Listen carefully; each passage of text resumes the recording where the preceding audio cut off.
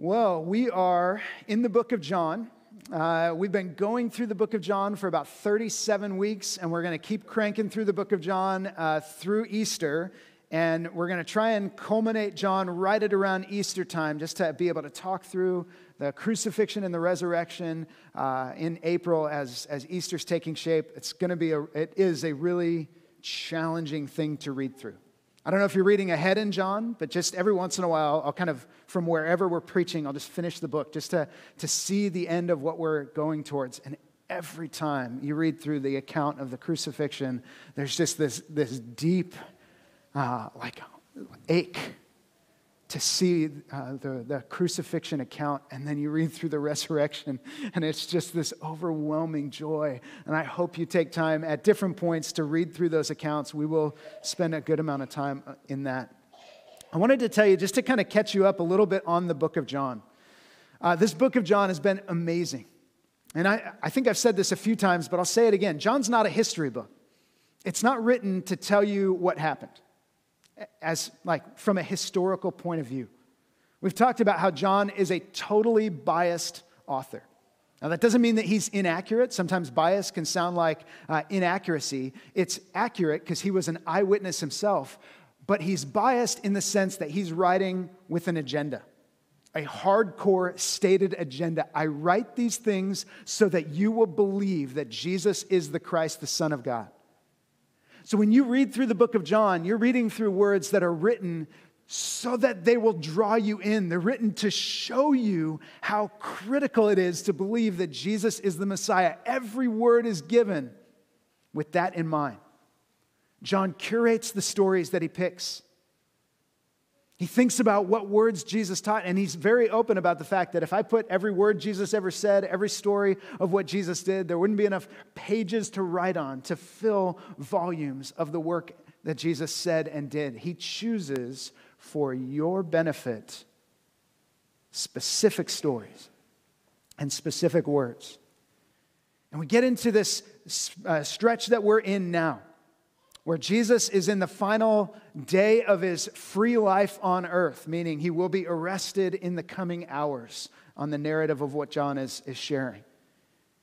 He's gone through this incredible stretch of time where he washed the disciples' feet before the Passover meal. He shares this final Passover meal with his disciples. He interrupts the Passover meal to introduce communion, this Lord's Supper idea where he takes the cup and the bread and he reallocates meaning. They already had meaning. The bread wasn't just random bread that Jesus was picking up and saying, hey, look, here's some bread. It was the bread of the Passover meal that was designed to be set aside, untouched, and he takes the bread. He says, this is my body given up for you, and he breaks it and shares it. He takes a cup. It's supposed to be untouched throughout the course of the Passover meal. And he said, this cup is the new covenant in my blood. Do this in remembrance of me. These are the things that Jesus did leading up to this moment. And then we have this stretch where Jesus, a lot of people believe that he stands up and is walking with his disciples towards the Garden of Gethsemane from Jerusalem, the upper room, where he walks down through the valley of Kidron and across to the Garden of Gethsemane, and that he may have even been walking through a vineyard when he said, I am the true vine and you are the branches. I am the true vine and my Father is the gardener, with this object lesson of being able to point to a vineyard, to hold a branch in his hands and say, you are the branches. And now we get to this point where Jesus continues to teach. He's saying the last things that he's going to say before John 17, which is a prayer. He's going to pray for his disciples, and then the crowd will show up to arrest him. Peter's going to chop off a guy's ear. It's pretty wild. And so this is Jesus' final teaching with his disciples. And so that's the context of what we're getting into in John chapter 16. We're going to be in verses 16 through 33. I'll read the whole thing, and then we will walk it through together. John chapter 16, verses 16 through 33. It says, a little while, and you will see me no longer. And again a little while, and you will see me. So some of his disciples said to one another, what is this that he says to us? A little while, and you will not see me? And again a little while, and you will see me, and because I'm going to the Father. So they were saying, what does he mean by a little while? We do not know what he's talking about. Now, Jesus knew what they wanted to ask him. So he said to them, "Is this what you were asking yourselves?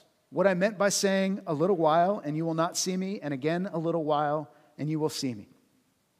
Truly, truly, I say to you, you will weep and lament, but the world will rejoice. You will be sorrowful, but your sorrow will turn into joy. When a woman is giving birth, she has sorrow because her hour has come. But when she has delivered the baby, she no longer remembers the anguish for joy that a human being has been born into the world. So also you have sorrow now, but I will see you again, and your hearts will rejoice, and no one will take your joy from you. In that day you will ask nothing of me. Truly, truly, I say to you, whatever you ask of the Father in my name, he will give it to you. Until now you have asked nothing in my name. Ask and you will receive, that your joy may be full. I have said these things to you in figures of speech. The hour is coming when I will no longer speak to you in figures of speech, but will tell you plainly about the Father.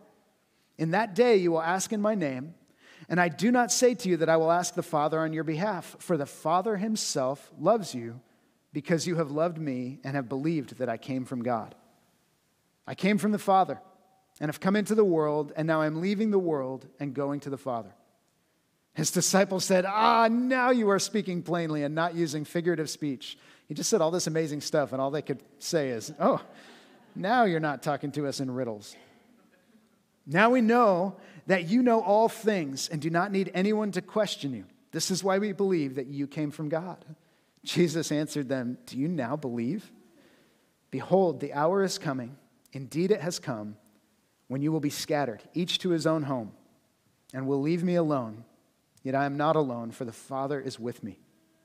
I have said these things to you, that in me you may have peace.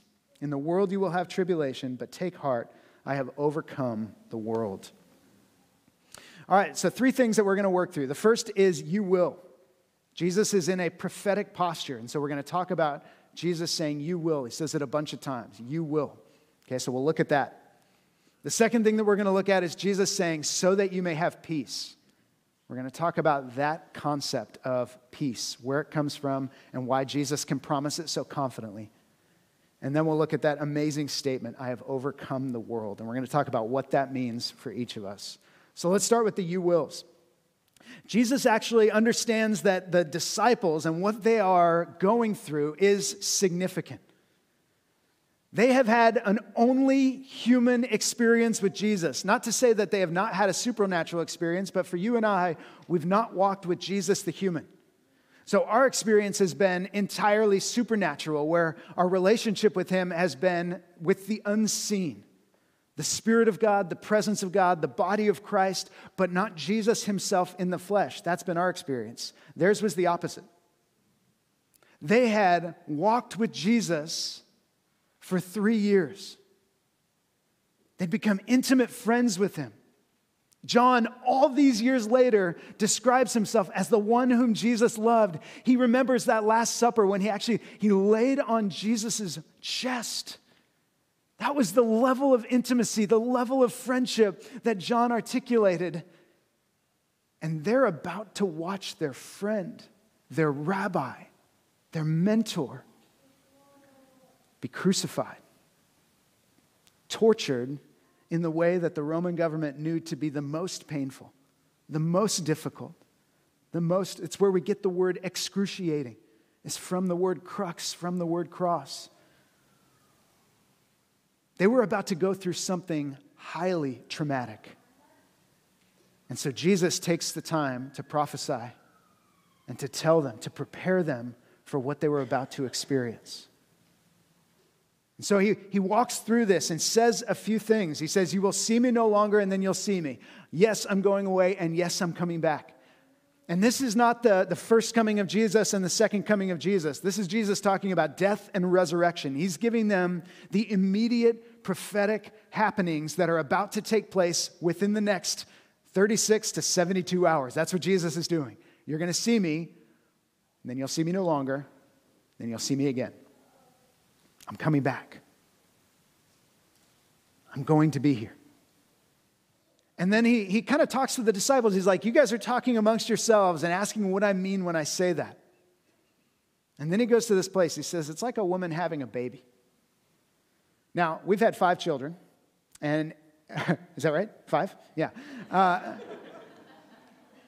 Each time, I've been an absolute mess, by the way. I am comical in the labor and delivery room, sobbing, just disaster. Kristen's trying to comfort me the whole time. I'm just distraught, okay, each time. But there's this incredible thing with having babies, and it's kind of strange because this is Jesus talking to a bunch of dudes, and he's like, it's like when a woman has a baby. And that can sound a little strange. I think, what do we call that these days? Mansplaining. He's mansplaining female anguish as it relates to having a baby.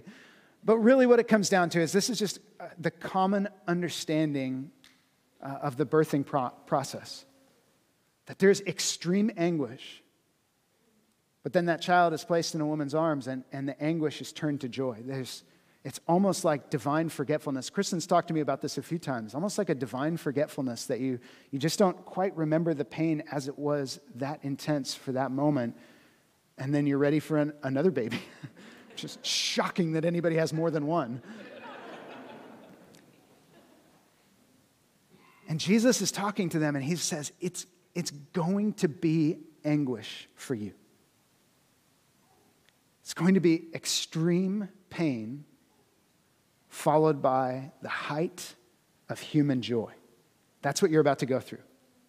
He's talking about his crucifixion and his resurrection. He is prophesying for their sake about how difficult it's going to be and then how beautiful it's going to be shortly after.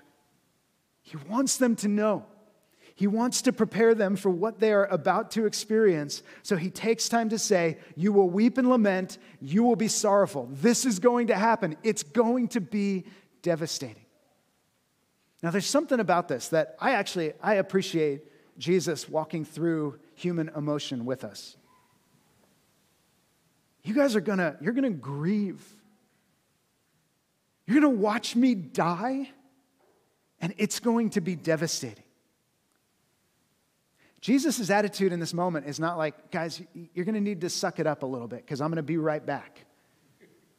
Or he's not saying, don't worry about what you see. It's not a problem. I'll be right back. He's not comforting them. He's preparing them. Because what they experienced was the legitimate depths of human sorrow, watching Jesus die. He even goes so far as to say, you will be scattered, each to his own home. You guys are actually going to run to your homes. And he doesn't pre-rebuke them. He's not even frustrated by this.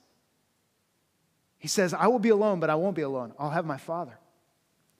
You're going to abandon me at the cross, he tells them. And he's not even frustrated. He says, I'll have my Father. But in a way, Jesus is telling them all of these things are going to happen, and they're designed to happen for a purpose. And I'm telling you this so that even as they're happening, even as you're abandoning me at the cross and going to your home, I'm telling you this ahead of time so that you'll have peace as you're going through it. I want you, in the midst of sorrow, to still have peace. That's an important thing that Jesus talks about. He actually, in this moment, separates out our emotion from our state of being. So your emotions, they don't define who you are. Your emotions aren't who you are. So to say that you are sorrowful is a declaration of your emotion, but to say that you have peace, that's a state of being. That's actually the ability to exist in divine peace even while you experience lament, grief, sorrow, pain, anguish.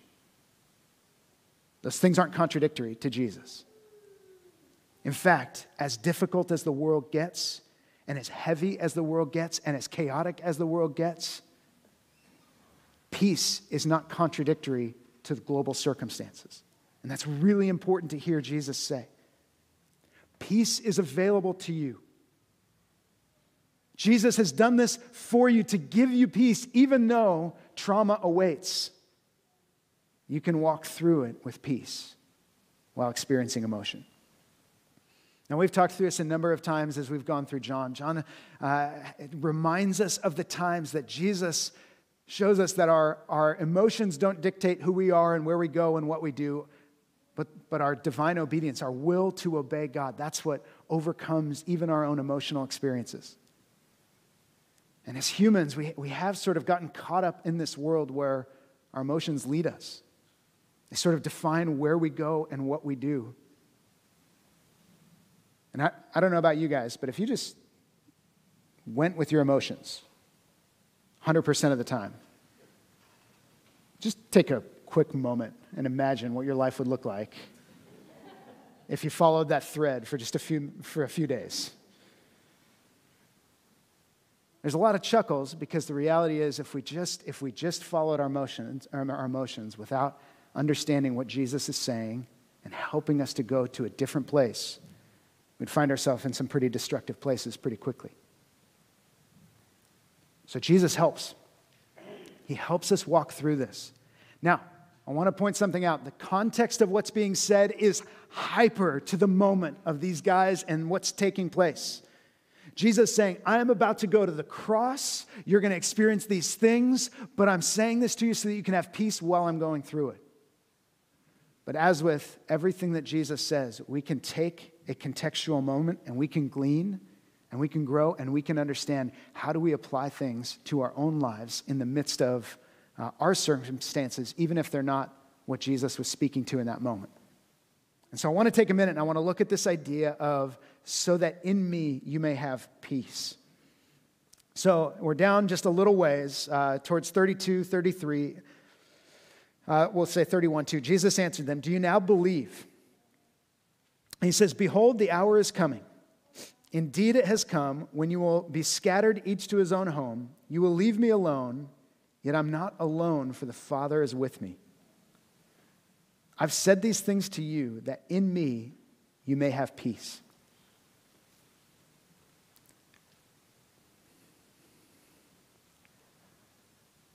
We don't do this just to have a thing to do on a Sunday, to have a group to belong to have some kind of moral compass, to like just have a church life that maybe the world views as a little bit better than a non-church life. Those aren't the reasons that we would step into this kind of a thing. We do this because we are united to Christ. That's what we've been talking about. Jesus said, abide in me and I will abide in you. There is a union with Christ that has taken place supernaturally. And so what we are as followers of Jesus, what we're experiencing is something totally and completely supernatural. Human beings united with Christ. And what Jesus has said many times and what he'll say again is that being united to Christ means that we're united to each other. That we're in this together. Paul will tell us in Ephesians 4, sorry, this is actually a little tangent, but I feel like it's an important thing to say. Paul says in Ephesians 4 to make every effort to maintain the unity of the Spirit in the bond of peace. And sometimes we look at that and say, okay, we need to be unified. We need to try really hard to be unified. We need to do stuff to be unified. The reality of our Christian life is that we are unified whether we like it or not. If you are a follower of Jesus, you are bound to your brothers and sisters in Christ. You have no choice in that. Now, Paul does say, make every effort to maintain the unity of the Spirit in the bond of peace. And that word maintain is pretty important. Act like what you are. If you are united with each other, act like it. If you're bound together in something bigger than yourself, act like it. And that's why I'm bringing this up right now, is because Jesus says, in me you will have peace. Peace isn't one of those things that we look at and just say, oh man, I wish I had the peace of Jesus right now. It is a theological reality that you have peace in Christ. Now, part of our job is to act like it. To live out the reality of peace in Jesus. What is peace in Jesus? Peace in Jesus is the reality that you were dead in your trespasses and sins. You were enemies of God. You were rebels to the core, rebelling against the things and the way of God. And Jesus came and made peace. He reconciled you to the Father. And so now, there is no war between you and God. And this is something that so many, we need to hear it over and over again. There is no war between you and God if you are in Christ. And that's why Paul can write so confidently in Romans 8:1 that there's no condemnation for those who are in Christ Jesus. God does not condemn you because he has condemned in Christ your sin, and he has accepted in Christ you. You are called sons and daughters. You are brought into the family of God. You have peace with God. You have it. It's yours. Now, Jesus is inviting us to live in that peace, to rest in that peace. That whatever is happening out in the world, and maybe you might look back then and just like, what did they have to worry about? They were fishermen. They just sort of like lived a very simple life. They didn't travel that much. Their kids didn't play sports. They didn't have stuff to do. They just lived a simple life and walked around with Jesus and listened to him teach and ate whatever miracle he did that day. It just was a simple life. So what's the turmoil that Jesus is inviting them to avoid? We live a way more chaotic life. Our relationships are in turmoil. Our geopolitical situation is in turmoil. Our internal United States politics are in turmoil. Our economy feels like it's like you could just walk through all the different categories of life and say turmoil, turmoil, turmoil, turmoil, turmoil. It's hard to say a lot of times. How could Jesus tell me to have peace when there's all of that chaos going on? It would be an oversimplified way of looking at what they were experiencing to say they had it easy. They were an occupied nation. They were an occupied nation. Let's just say, for the sake, we'll go hyper-relevant, for the sake of argument, that Putin accomplishes whatever goal he has and has Ukraine under Russian control, and there are Ukrainians living inside of the now Russia. Ukraine no longer exists. There's no government left, but there are Ukrainian people living in the land that was formerly theirs. That's Matthew and James and John and Jesus and Judas and Bartholomew. Bet you didn't know that Bartholomew was in occupied territory also. He was. All of them. They were under the occupation of Rome. Their taxes went to Caesar. Their temple existed because the Roman government decided that they weren't going to destroy the Jewish religion and force everybody into paganism. They were going to allow all the different places that they conquered to continue on in their religious activities because that incited less rebellion. Sure, go ahead, be Jews, that's fine. That is the world that they lived in. And when they did rise up and try and overthrow Rome, in just a few short years after these things were written, 70 AD, Jerusalem was leveled. The temple destroyed. When many of them were still alive and ministering around the world. Gone. And Jesus says, I say these things so that in me you might have peace. You need to hear this. Our peace, our ability to have it, is not dependent on our circumstances. The world could go 10,000 miles down the road of chaos, and you, as a follower of Jesus, have the power, the ability to be at peace at all times in Jesus. Because you are not enemies with God. And that leads us to the last part of this. What did Jesus accomplish?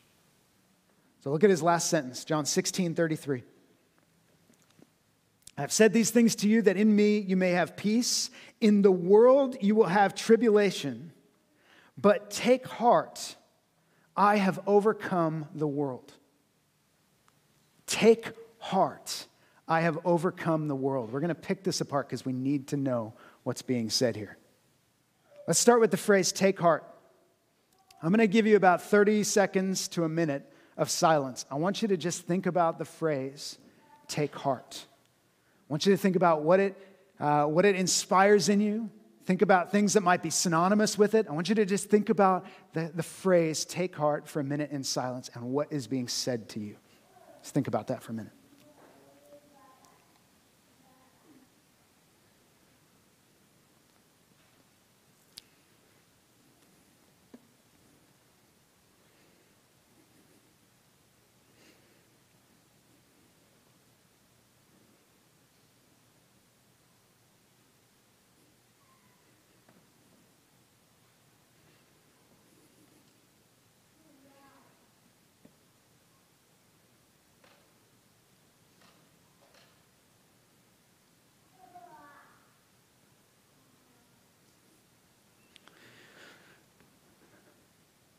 The phrase take heart, I'll go Greek for just a minute and Preston can correct all of it. He's a PhD in New Testament. I always get nervous going here. Present active imperative. Okay, what that means is that Jesus is commanding the disciples to take heart. And what he's saying is, I want you to have perpetual courage.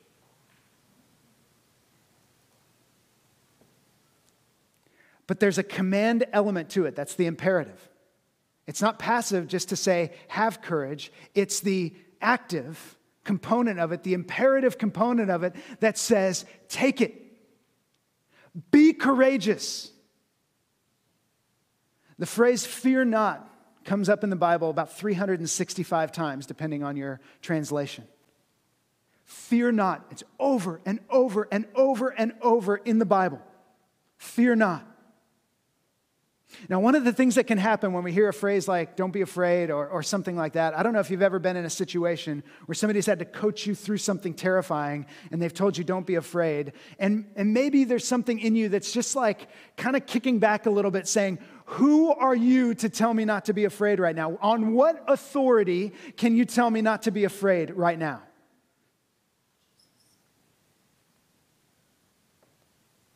A lot of times we think about the phrase, don't be afraid. And we just, if all I have is fear and all you're saying is don't be afraid, there's a disconnect. But Jesus actually gives us the authority by which he says to take heart, to take courage, to be perpetually courageous, to gird up your loins. That's what the Old Testament would have said in this moment. To gear up, to go. Jesus says, for I have overcome the world. You don't need to be afraid. In fact, you can take heart. You can be perpetually courageous because I've overcome the world. Now, this is a huge statement. Jesus says, I have overcome the world. The word that's based off of, anybody's wearing a pair of Nikes, it's the word Nike. It's where Nike comes from. It means victory. Jesus is saying, take heart. There will be tribulation, but take heart because I have victory. It's done. It's finished. What do you think? And maybe you don't know the story, but Jesus was on the cross. What do you think he meant when from the cross he says the words, it is finished? Have you ever just pondered for a minute, like, what was finished?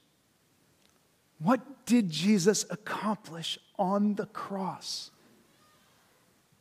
And Jesus is saying, I have overcome the world. You don't have to be afraid, because whatever the world had to throw at us, death and sin and destruction and pain and perpetual difficulty, whatever it was, I've overcome the world. The world itself cannot hold me. I have overcome the world. Now, when Jesus says this, he's still in this prophetic moment where he's talking about what is about to take place. Because it wasn't Jesus' teaching that has overcome the world, and it wasn't Jesus' miracles that have overcome the world. And the reality is, it was not the cross that had overcome the world. We've said this before, if all we have as the people of God is the cross, according to Paul, we are of all people most to be pitied. There's no Christian faith if all we have is the cross. We are utterly dependent on the empty tomb. That is the statement of victory. We call the cross Good Friday because it points to Resurrection Sunday, the day that Jesus emerged, conquering death. Oh, death, where is your sting? What do you have on us? If Jesus has overcome death, he becomes the firstborn among many brothers and sisters. Jesus is the first among the family to rise from the dead. Death has no hold on us. He has overcome the world. You don't need to be afraid in this life because he's overcome the world. It is finished. Take heart. Whatever Jesus asks of you, you can charge ahead because he's overcome the world. Now, John's an interesting guy. He wrote the book of John. He wrote 1 John, 2 John, 3 John. He wrote the book of Revelation. The way that we understand it is the book of John was written somewhere in the middle of his life and ministry, but towards the end. Revelation towards the end, but 1 John, 2 John, 3 John, he was an old man. He was an old man reflecting back on this life with Jesus. I want you to go to 1 John chapter 5.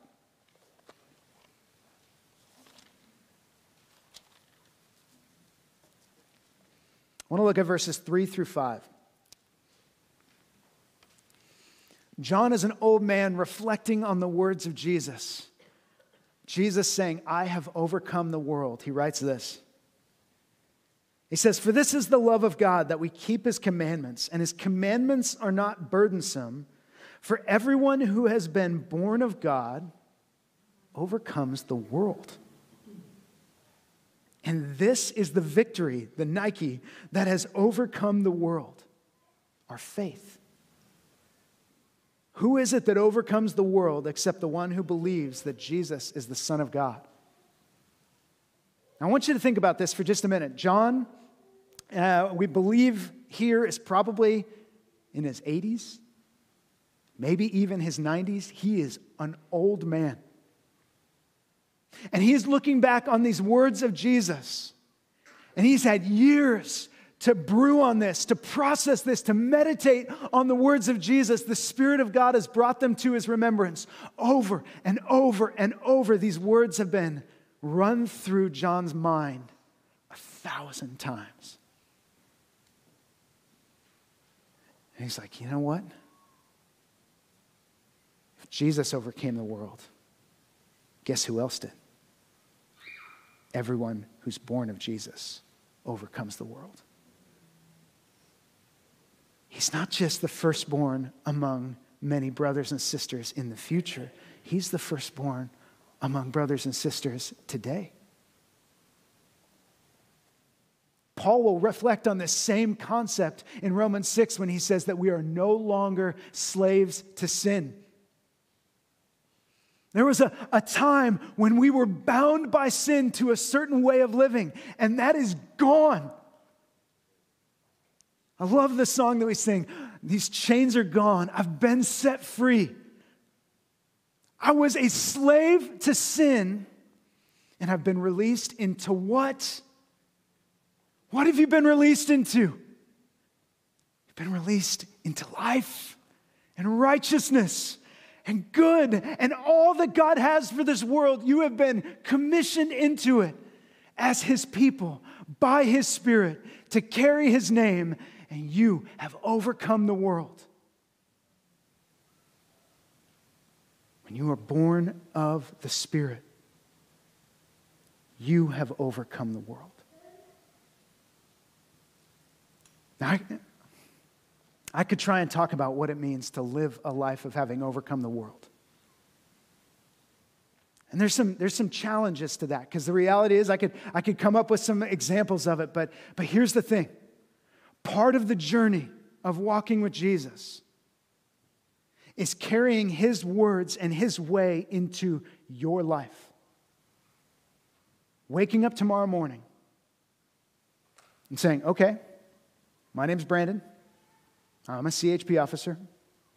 I follow Jesus, and He's overcome the world. What does it look like for me to live as one that has overcome the world because my Savior has overcome the world? What grip does the world have on me today? And the answer is none. In Jesus, none. I can release the things of the world. I don't have to love the world or the things of the world. In the view of Jesus, everything else can melt away. But part of your job as a follower of Jesus is to live that out every day. Jesus has overcome the world, and in Jesus, I've overcome the world.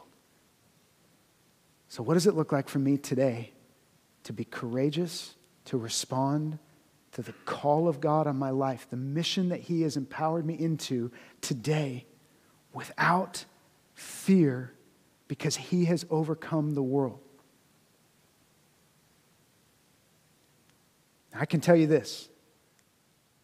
The mission of Jesus is pretty specific. And John says it. He says, I write these things so that you will believe that Jesus is the Christ, the Son of God. Jesus will say it. All authority in heaven and on earth has been given to me, so go and make disciples. Teach them to obey. Baptize them in the name of the Father, the Son, and the Holy Spirit. And I will be with you to the very end of the age. The call of God on your life is not ambiguous. You don't need to walk around wondering, I wonder what God's plan is for me. You have it. Now, where that goes and how that takes shape and who you marry and what school you go to, those are some decisions to be made on the path. But there is this foundational reality of every single one of us that if we have Jesus,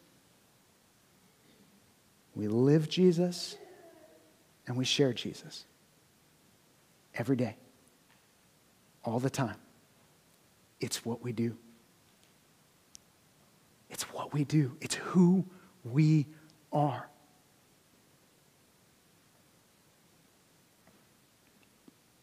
I'll close with this.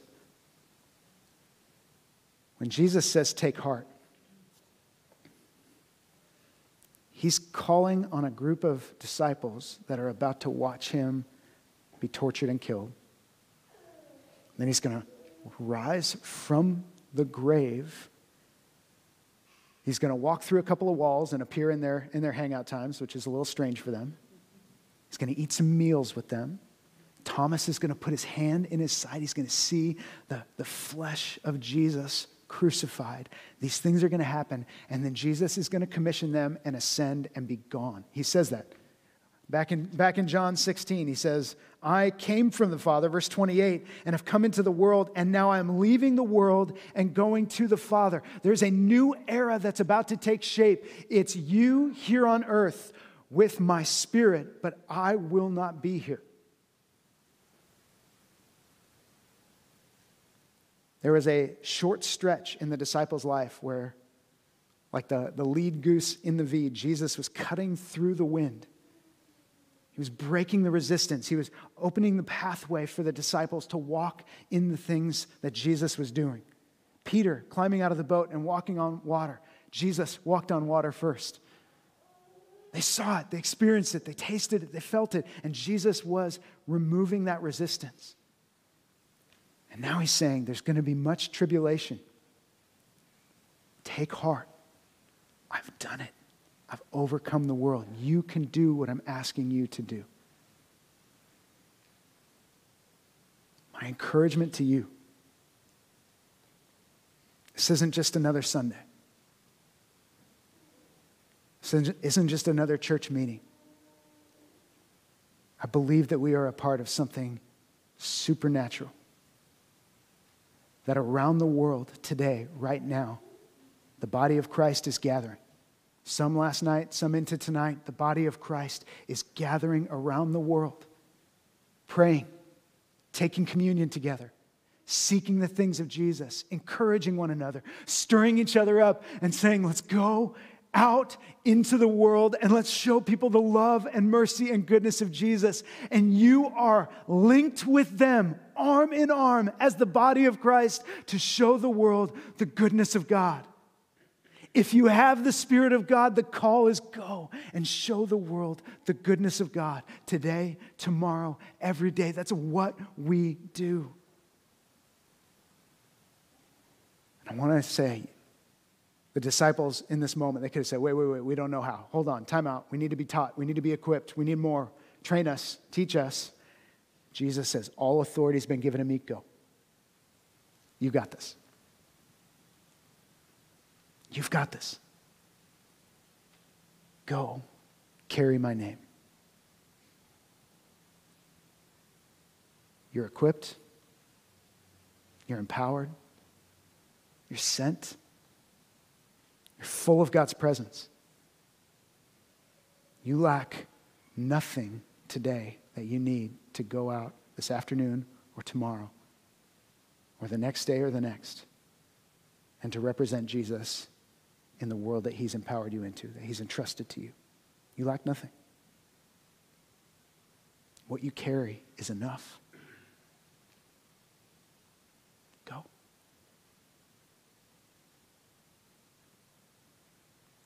Take heart. Lord, I don't know where this church is going to land. When I say that, I mean, I don't know where each of these individual people will be this afternoon, tomorrow, next month, next year, next decade.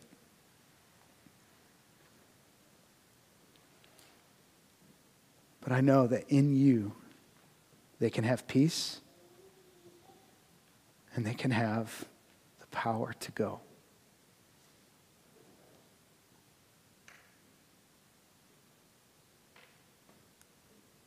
If you guys don't mind, I'm going to pray for opportunity. Lord, I pray that you would open doors, like sooner rather than later, for conversations, for witness, for testimony, for healing, for prophetic words, for encouragement, for a chance for somebody to open up the pages of the scripture and show a friend the power of God's word, to call them into life with you. Lord, I pray for coffees and for lunches and for walks and for hangouts while pushing the kids on the swings, for sideline conversations at the soccer game, for work meetings. I pray for opportunities for your name to be spoken. Lord, I pray for our friends in Madrid and Porto that as they go to Poland, to Moldova, to Ukraine, to grab people that when people say, why are you here? They can say, I'm here in the name of Jesus. And I want to tell you about how good this God is that knows you and loves you and wants to help you today. Lord, I pray that your name would be spoken boldly. Lord, this is a season of harvest, a time for people to come to you to repent of brokenness and even of wasted time. And to say, yes, Jesus, I'm yours. Let's go. Jesus, you've overcome the world. Help us to walk in that today. It's in your name we pray. Amen. Amen.